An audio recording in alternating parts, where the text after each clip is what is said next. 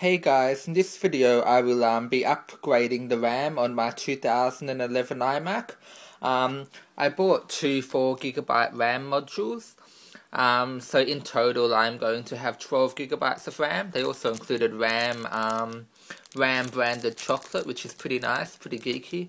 I got the RAM for about $155, I believe it was, at macram.com.au, which is pretty cheap considering I went to a store near where I live, and they were going to charge $300 for RAM, and that didn't even include the installation. Anyhow, let's get stuck into it. So I've got my iMac on a soft surface on my bed. I believe that's as far up as the stand can go. Underneath here you will see a bit of a panel with 3 screws. This is where the RAM is located. I've got a bit of a screwdriver here, so I'm just going to unscrew it. And don't worry about losing the screws. I believe that they are, soldered onto the actual bit of plastic, as in, once you unscrew them, they won't actually, fall out or anything like that. So, it's pretty easy to get out. See, all the screws are, all the screws are still in. It's actually attached. And now let's take a look. So as you might or might not be able to see, we have 2 RAM modules already in here. They are both 2GB modules. So I'm going to add 2 modules underneath. So I'm going to have 12GB, which should be okay.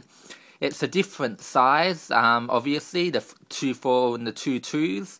However, running in, dual channel memory, it should be fine. So I'm just going to carefully cut open the packet. I obviously don't want to damage the RAM inside. So I'll just pull that off, and it should fall right out. Obviously, you have to be careful when handling the RAM. Always handle it by the sides, don't touch the top pins.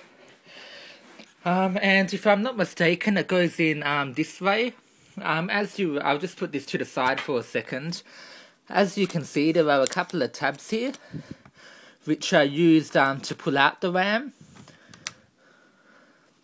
Yeah, that's usually used to pull out the RAM.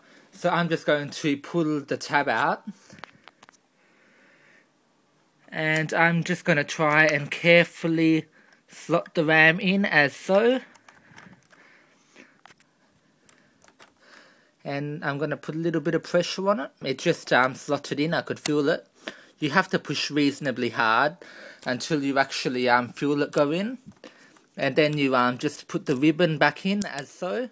The ribbon is used for pulling the RAM out. And now I'm just going to quickly take my second module out. I'm going to pull out this ribbon. And I should be able to just push it in as so, firmly. Need to make sure you hear it click. You wouldn't have heard that, I don't think. So it looks to be in. I will need to now screw the bottom part back on. And then I will turn it on and see whether or not the memory is recognized. Hopefully it is. Okay, so my computer has now turned on. I'm just going to click on the Apple logo at the top here and go to About This Mac. And as we can see, it now has 12GB of RAM installed.